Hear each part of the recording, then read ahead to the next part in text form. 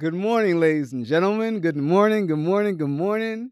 Welcome to a new episode of Churchboy Confessions, episode 132. I'm your host, Emmanuel Heke, and you know what I'm saying? We're in a very different location here. We're not in the hot room today. I told you guys we're going to switch it up every now and then, and I felt like it was the perfect time to do so when we are what?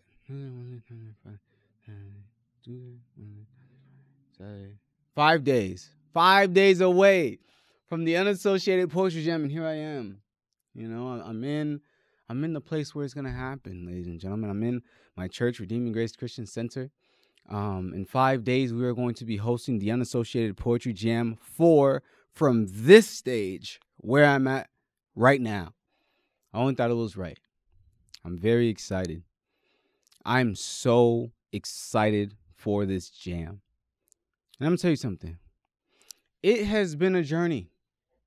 It has truly been a journey doing, planning and going through everything with this, I will say. And God has taught me a lot through it. And I'm so excited for this to finally happen because, I don't think you guys understand that. I don't know if you've been to a poetry jam before or slam jam, wham bam, whatever.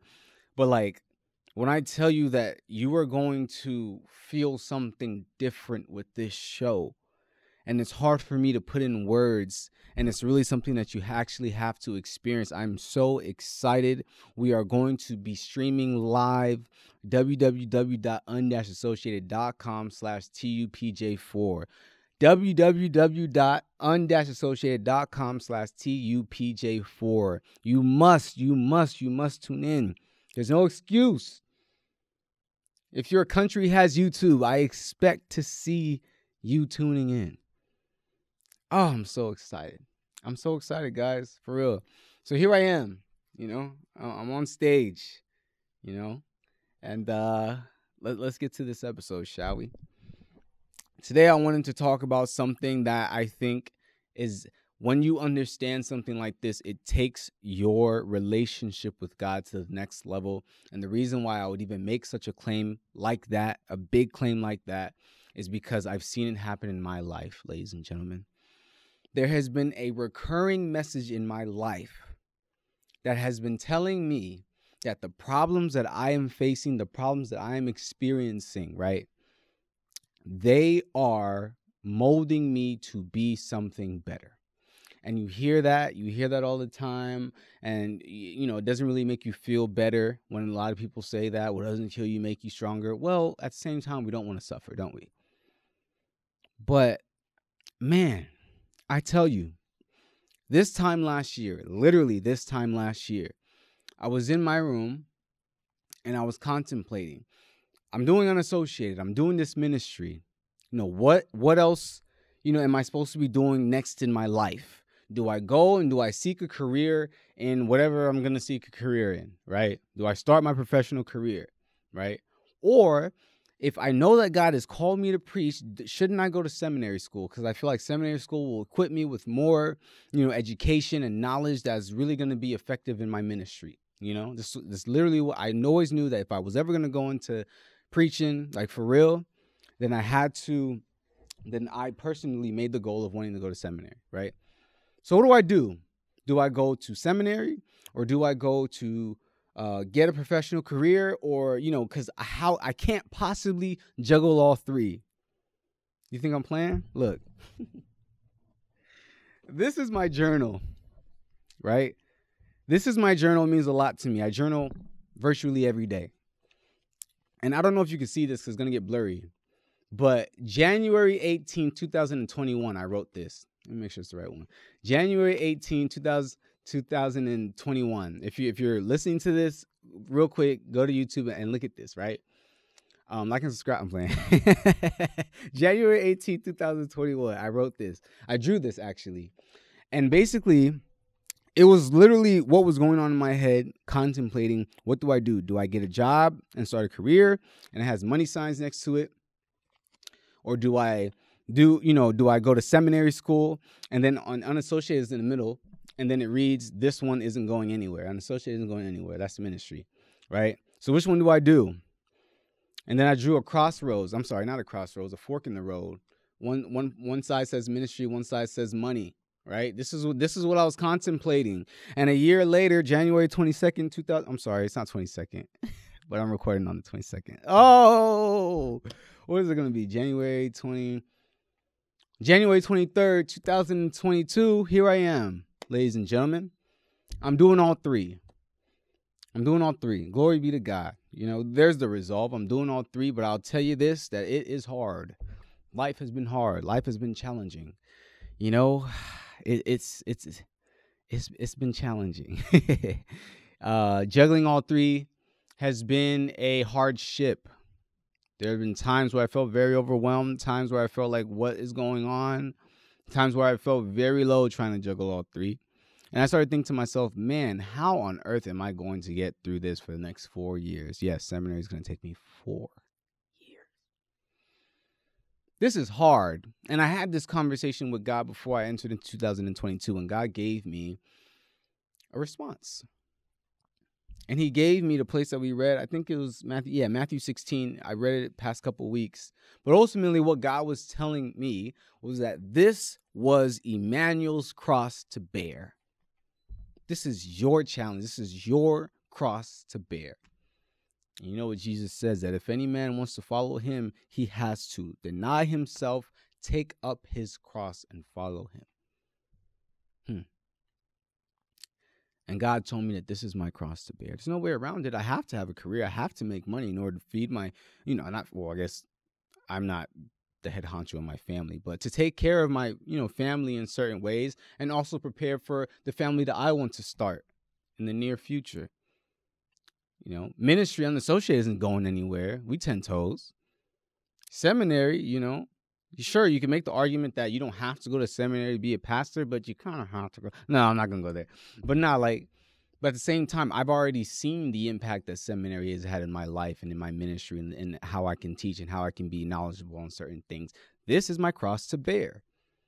And it got me thinking, It got me thinking about, maybe I'll write a book. And the title to that book, I'm not actually writing a book, but the title to that book would be The Sometimes Unpleasant Life of a Christian. Because we all thought that, well, not all of us, but a lot of us thought that, this Christian thing was going to be a cakewalk. Everything was going to be cool. We're going to be happy all the time because God's going to be blessing us all the time. And there's definitely truth to that, because we have joy. We have access to Jesus' peace that he says he left us. And I believe John chapter 14, verse 27, the peace that I leave with you is not of this world, right? We always have access to peace. We have access to joy. But that doesn't mean that everything in our life is going to be peaceful. It does not mean that everything in our life is going to be joyous. We have access to these things because of Jesus Christ. We're able to feel these things because of Jesus Christ. That's why. Because your life is going to be very unpleasant sometimes as a Christian. In fact, it's been assured that it will be unpleasant sometimes. How do I know that God is going to allow hardships and tribulation to meet you? How do I know that he's going to discipline you? Because the word of God says it. And that's when our lives are the most unpleasant, I think. Our lives are most unpleasant when God allows the hardships, allows the temptations, allows the trials.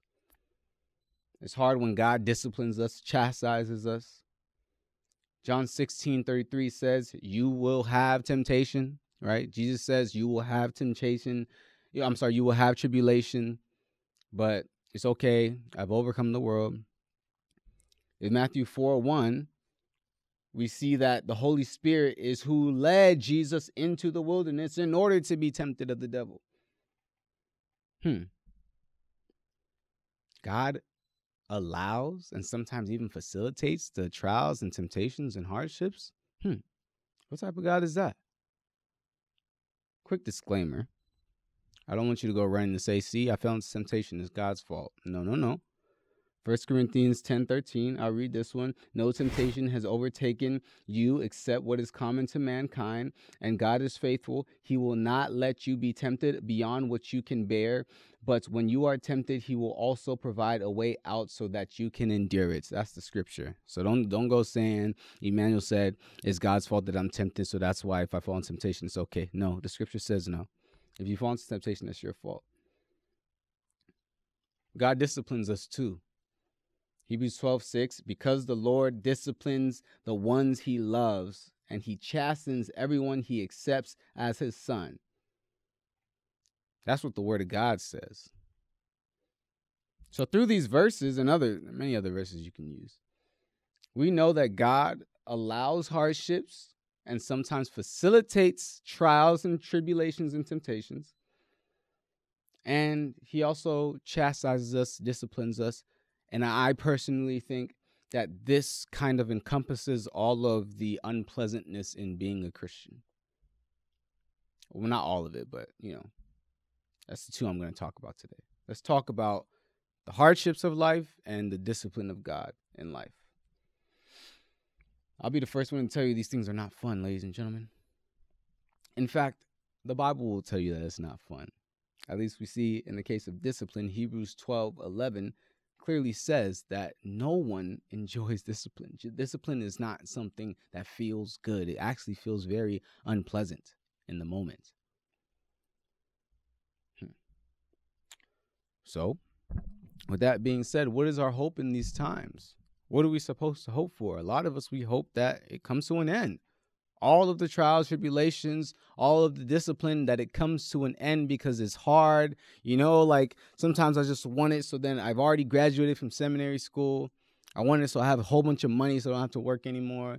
I want it so that, I don't know, just that all these afflictions, how you're feeling, how you've been enduring, that all of it just stops. All of the problems stop. That's what we hope for, because it stresses us out. And we stress out and we pray. And the reality is that sometimes God is not going to answer that prayer because you guys are not on the same page. You are trying to pray away that problem while God is trying to use that problem for something. But what is that something?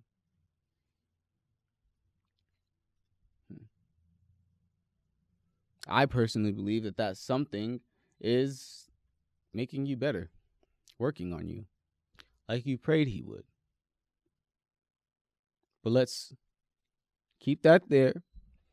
We're going to go to Psalm 23, and we're going to link it all together, all right? Psalm 23 is probably the most popular place in the entire Bible. It's probably the first place you ever heard from the entire Bible. Maybe that and John 3:16. Some people will be able to recite this without even reading it. I'm not one of those people, believe it or not. So I'm going to go ahead and read it. Psalm 23. It says, "The Lord is my shepherd." And scholars believe that this is David that wrote this. "The Lord is my shepherd," King David. "The Lord is my shepherd, I shall not want. He maketh me to lie down in green pastures. He leadeth me beside the still waters. He restoreth my soul. He leadeth me in the paths of righteousness for his name's sake. Yea, though I walk through the valley of the shadow of death, I will fear no evil. For thou art with me. And thy rod and thy staff, they comfort me. Thou preparest a table before me in the presence of mine enemies. Thou anointest my head with oil. My cup runneth over. Surely goodness and mercy shall follow me all the days of my life, and I will dwell in the house of the Lord forever." Amen. May God bless the hearing and the reading of his and understanding of his word. In Jesus' name, amen. So let's get to it. So, I was reading this, and, this time a couple things stood out to me. But before I get to the thing that really stood out to me, let's talk about what it means for God to be our shepherd. The scripture says the Lord is our shepherd. It's commonly used to describe God in the Old Testament. It's commonly used to describe Jesus in the New Testament. Well, the Father in the Old Testament, Yahweh, and then the Son in the New Testament. Let me say that more clear. All right. So we see it says that the Lord is my shepherd, I shall not want. Does that mean we never want anything? Well, that's not really realistic. Don't we want stuff? I'm sure David wanted stuff, right? So what do you mean by that? Other versions will say that I lack nothing. What this saying is doing is highlighting God as the provider. I have everything I need because God is my shepherd. God being our shepherd means that he is our provider. He's going to make sure we're good. He's going to make sure we have everything we need. He's going to make sure that we are sufficient in all things. It says he lies us down in green pastures, leads us beside still waters, restores our soul. To me, that sounds like God being our shepherd, is the catalyst of our peace. He's the catalyst of our rest. He's the one that leads us there. He's the one that places us there. He's the reason why we can have it. It says he leads us in a path of righteousness for his name's sake. He makes us holy. He makes us righteous. He's leading us in a path of life that is going to make us more righteous. Verse 4. It stood out to me. My dad was preaching on this. It says, yea, though I walk through the valley of the shadow of death, I will fear no evil, for thou art with me, thy rod and thy staff, they comfort me. The valley of the shadow of death. Rappers love to reference this. I don't know what the obsession is, but like there are so many songs that reference the valley of the shadow of death. Valley, shadow, death. It just sounds like not a place where you want to spend your vacation. I think we can all agree, right? A place of trials and tribulation, a place of temptations, a place of sorrow, a place of suffering. And there was a thing that my dad said, and I think is evident in our lives that we live. You know, a lot of times we find ourselves in the valley of the shadow of death. And, you know, a lot of times it's because of our own sin. We sinned. We got into a really sticky situation. Other times it wasn't because we did anything wrong. It was sometimes God is the one holding our hand and leading us into the valley of the shadow of death. Believe it or not. That's what my dad said.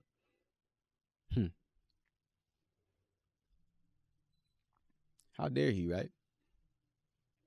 How dare our Father lead us to the valley of the shadow of death when we trust him? Why would he do that? What's his goal?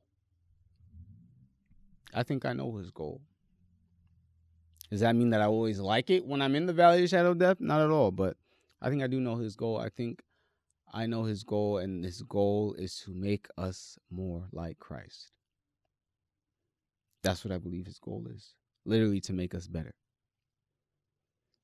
In James chapter 1, so in verse 3, it says, because you know that the testing of your faith produces perseverance. Let perseverance finish its work so that you may be mature, complete, not lacking anything. I genuinely think, and if you read even the previous verses, it's talking about trials and tribulations and how we should count it all joy. And basically what the scripture says is that we should be joyous when we have these trials and tribulations, because they're essentially, when it finishes its work, is going to make us mature, complete, not lacking anything. It's going to make us more righteous, going to make us mature, it's going to make us complete, it's going to make us like Jesus. That's God's goal. Isn't it funny how we can have all these goals in life, right? We want to be the president. We want to be the star quarterback. We want to be the movie star. We want to be the rich guy. We want to be the mogul. We want to be all these different things. You want to know what God's goal is? Maybe, yeah, he can have you be those things. But before any of that, his goal is to make you more like Christ. And I feel like when you don't understand that, there's a big disconnection that's going to go on there. A big disconnection. Because you're going to be saying, I'm going through these trials and tribulations, and I am not closer to my goal of being famous and rich. While God is saying, but if you would just allow me to do what I'm doing, I'm making you more like Jesus. Don't you see yourself bearing the fruits of the Spirit? Don't you see yourself in situations where you can now help other people in their situations? Don't you see yourself becoming more patient, becoming more kind, becoming more faithful, becoming more dependent on me? But our goal is on being prosperous in this world. We got to get on the same page. The reality is that through the suffering and the stress and the trials and the tribulations and the temptations and the discipline, all these things that seem very unpleasant, they, with the power of God, genuinely make us better. And it's not crazy to understand this. This is not a new idea that none of us have ever heard before, because we recognize this idea all throughout life, don't we? I mean, come on, you go to the gym and you stress out your muscles. Why do you stress out your muscles in the gym? To make them better. You go to practice for your sport and you stress your body. Why do you stress your body? To make yourself perform better. You go to school and you stress your life. You stress your brain. Why do you do that? You do that to make yourself better, to make yourself more knowledgeable, a better version of yourself. So why is it so weird for us to understand that we go through these trials and tribulations in life and they stress our lives, they stress our bodies, they stress our minds, they stress our souls so they can make our bodies, our minds, our souls better, more like Jesus? The trials make us better. The discipline makes us better. Hebrews chapter 12:11. I'll read it again. No discipline seems pleasant at the time, but painful. Later on, however, it produces a harvest of righteousness and peace for those who have been trained by it. I've given you scripture that tells you that the trials and tribulations, the temptations of this world, they can literally make you better through God's power, right? I read to you how the discipline, God's discipline on our lives, it makes us better, right? Hebrews 12:11. So I have a question for you, because a lot of times we get to the point where we are tempted, we are facing trials, we are facing hardships, we are facing God's chastisement, his discipline, and we think that God hates us. We think that God is super mad at us. We think that God wants nothing to do with us, and that's why we are suffering. But the scripture says that it is these things that God uses to make us more like Christ, to make us better people, better children, better beings. So I have a question for you. Think about the person that genuinely wants you to be better in life. And I hope you have that person. If you don't, just imagine it. The person that genuinely wants you to be better in life, is that the person that hates you?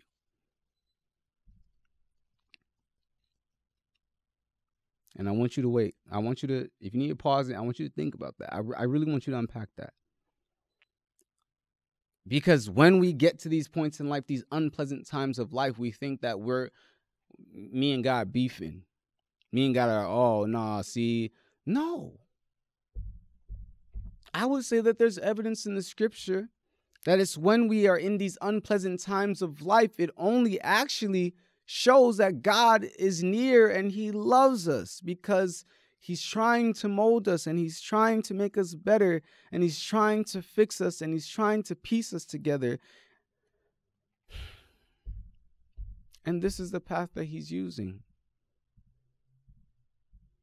And don't be that person that acts like you haven't become better through any of the trials and tribulations. And like I said, I know maybe there's some of this stuff that I can't explain why God has allowed every single bad thing in your life to happen. And I pray that you have the Holy Spirit to help you navigate what does this apply to and what does it not apply to. Like, is there some stuff that are bad happening and God wants me to learn from it? Some stuff that are happening and maybe it's just some stuff that are bad things that are happening because of sin, or bad things that are happening for a reason that you probably will never know. So ask the Holy Spirit to guide you in this. Because I don't want to say that God's trying to teach you something. That's why, so-and-so died, or that's why so-and-so, you know what I'm saying? Like, I recognize that there's a lot of people that, have said stuff like that. But I want you to know that I don't know why God has allowed every single bad thing in your life to have happened. Emmanuel Hecke, does not have the answer. I don't think that there should be a blanket answer. That is my opinion. What I can tell you is I have seen the evidence in my life and the life of many other people that it is some unpleasant times in life that God has actually used and even facilitated in order to make us better. So it's in these times we should not be mistaken and think to ourselves that God doesn't like us. It's in these times we need to hunker down, double down, and recognize the love of God through the trials and tribulations. It's in these times we need to hunker down and recognize the love of God through the discipline. So let's talk about recognizing God's love through the trials. All right. I think the way to recognize God's love through the trials is to constantly remind yourself that he is with you, that he loves you, and that he is helping you. There's a million verses for this, but I'm going to read Isaiah 43, verse 2. You can read Romans 8, I believe 38, 39. You can read Isaiah 41:10. What else can you read? There's a lot of places. This one says, this is God speaking to the children of Israel. When you pass through the waters, I will be with you. And when you pass through the rivers, they will not sweep over you. When you walk through the fire, you will not be burned. The flames will not set you ablaze. I need you to understand that in those trials and tribulations, what I want to be running through your head constantly is that God is not simply a spectator. He's not just simply there to watch you suffer. He plays a very active role, ladies and gentlemen. And we know that because of scripture. And we know that because if we actually take the time to locate God in those times, you'd realize that not only is he right beside us, he's also right in front of us, leading us through the way. He's the person that's not letting our trials overflow us. He's the person that is holding our hand, being with us through it all. He's the person with the grace that's keeping us because his grace is sufficient. He's literally the person that is literally helping you. That is the God we serve. And I know it doesn't feel like that sometimes. And I pray that in those times that you feel God, I'm praying that in those times that you take the time to acknowledge him, that you slow it down, and that you see him. How do we recognize God's love through the discipline? Honestly, I probably have to do Kendra did a great episode on this. Her last episode 87. Definitely check that out. Towards the end, she started talking about discipline. Part of the reason why I wanted to talk about it today. It really inspired me. How do we recognize God's love through the discipline? I'm going to read Proverbs 3, verse 11 and 12. And this is also a place that's quoted in Hebrews 12, verse 5 and 6. And it says, "My son, do not despise the Lord's discipline and do not resent his rebuke, because the Lord disciplines those he loves as a father the son he delights in." The Lord disciplines those he loves. The Lord disciplines those he loves. The Lord disciplines those he loves. That is what the word of God says. And I started thinking. Psalms 23 is what we read from, right? And in verse 4, was it verse 4? Yes, at the end of verse 4, it says, "Thy rod and thy staff comfort me." David said that God's rod, who is his shepherd, the shepherd's rod and staff comfort him. So I started thinking to myself, a rod and a staff. If I'm not mistaken, there's reasons why the shepherds use the rod and the staff. Like, they have the staff to help them walk on balance on the rocky terrain that they walk up and stuff like that. But in relation to the sheep, the rod and the staff, it has a real use, right? It's what they use to poke and pull the sheep whenever one of them, sheep are dumb. One of them strays away. One of them tries to do their own thing. One of them gets themselves into trouble or wanders off into trouble. The shepherd will use the staff to poke it and pull it by its neck. If you've ever been poked and pulled by your neck, you know that doesn't seem nice. It does not feel good. Just like the discipline of God does not feel good. But David writes in Psalms 23, verse 4, that it is the rod and the staff of the shepherd that comfort him. So then it got me thinking. A lot of us, we think that God hates us in the time when we're facing his discipline. But David says that discipline is what comforts him. And the scripture teaches that God disciplines those that he's loved. So maybe The discipline of God is never meant to be communicating that he hates us, but instead, there are two things that the discipline of God actually communicates. One, it is that God is with us. He is still with us. Because somebody's doing the poking and pulling. And it communicates that God loves us. That is what you should understand. That is what you should receive. That is what's being communicated. The next time you face the discipline of the Lord, remember what it is communicating to you. It is not communicating that God hates you. In fact, it is quite the opposite. It is communicating that God loves you. It is communicating that God is still with you. That's what it's communicating on. Because, look, if he didn't like you anymore, he would have left you and he would have forsaken you. The sheep that the shepherd don't want wanders off into trouble. Why would the shepherd run after it? Why on earth would the shepherd go and try to pull it and poke it back in line? Does that make any sense? It doesn't. So I hope from this talk you understand that those unpleasant times of life are truly the times when we can recognize God's love. The trials, the tribulations, he's trying to make you better. The discipline, he's trying to make you better. Don't hate these times. I know they're hard. I know they're tough. And they're going to be hard. They're going to be tough. Hearing this is not going to make them not hurt as much, technically. Like, it's still going to feel, you're still going to feel it, right? But it does give you access to a level of joy and a knowledge of God's love in those times. And maybe I'll scratch that. I think it does make it better because it makes you stronger and it makes you have more endurance. Forbearance. That's a new word that I learned. Forbearance. Yeah. Let's pray. Father God, thank you so much for this word. Thank you so much for your goodness. And I pray, Lord, that it truly seeps into the brains of everyone that is listening. Excuse me. I pray you help them to grab it and hold on to it and understand it. Don't just end it here. Continue to speak to them, Father God, in this matter, helping them to recognize your love in the places where they thought you hated them. In the mighty name of Jesus, Father, bless them, uphold them, lift them up, oh God. Help them to be better. Help them to be more like Christ.